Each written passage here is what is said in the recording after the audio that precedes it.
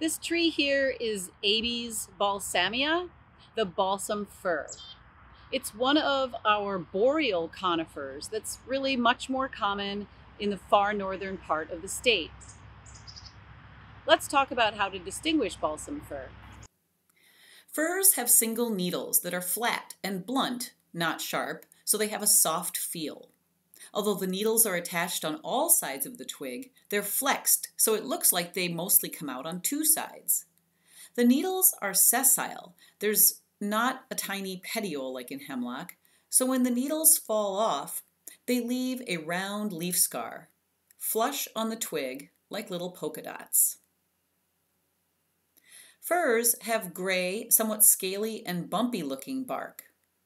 The bumps are actually resin blisters, and you can often see resin dripping down the trunk of the tree. These blisters can be broken, releasing a sticky resin with a lovely Christmassy smell. Balsam fir has a very narrow, spire-like shape, typical of boreal conifers adapted to lots of snow and low sun angles. Firs have erect cones that stick up like candles from the tree, although there aren't any on this specimen. Balsam fir does not have high structural strength as lumber, but it is economically important as a Christmas tree. These cold-loving species are shifting their ranges north as climate changes, and they don't do very well when planted in southern Wisconsin.